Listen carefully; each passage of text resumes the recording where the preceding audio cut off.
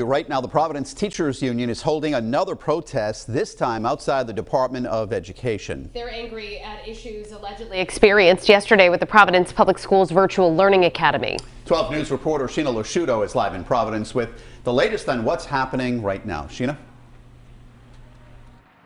Yeah, I'm just going to zoom you guys in right away so you can take a look at everything that's going on. You can see there's a pretty decent crowd here. Providence police are also here blocking traffic and just kind of making sure everything stays under control. Now, according to the Providence Teachers Union, the majority of the people you see here, they're teachers, and they feel the way virtual learning is going right now is just not working for them. A big complaint. The Providence Teachers Union's president says some teachers are teaching classes of more than 50 students right now. So there's just been a lot of logistical issues, she says. They do plan on addressing RIDE officials at the meeting that's about to start in the next couple of hours. Our message to RIDE is stop pretending like everything is perfect.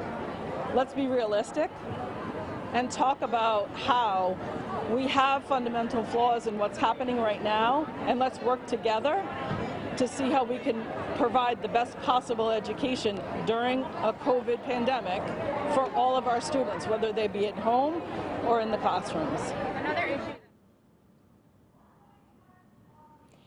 Now, the interview you just heard, we just spoke to the Providence Teachers Union president about 15 to 20 minutes ago. So this event just started at around 4:30. So what we're going to do now is go back over there. It sounds like there's a speaking portion, so we're going to just try to see what they're talking about. We'll bring any updates for you both on air and online at WPRI.com. Reporting live in Providence tonight, I'm Sheena Lusciuto, 12 News.